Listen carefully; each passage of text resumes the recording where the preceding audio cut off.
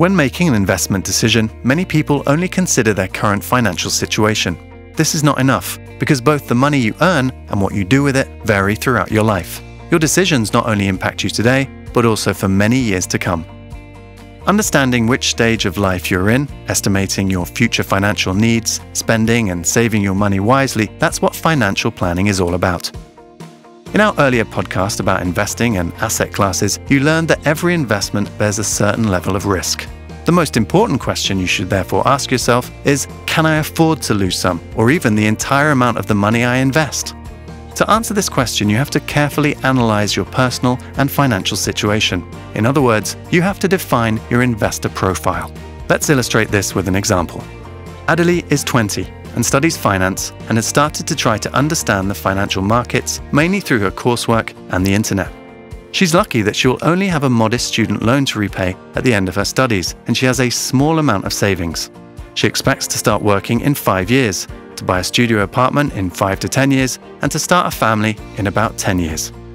She benefits from an Erasmus scholarship during her internship, and she earns €150 per month working at a part-time job.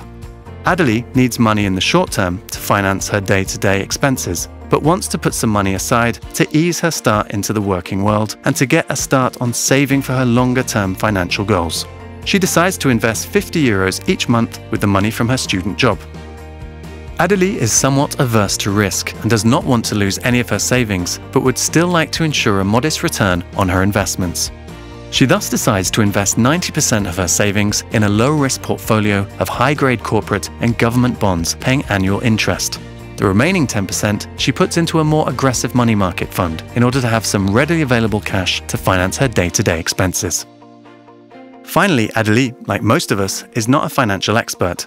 And while she may rely now on family and friends for advice, she can already be thinking about the time that she may need the help of a financial advisor.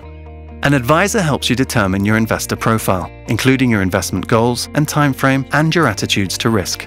They also help you select what types of investments are appropriate for your investor profile and financial goals.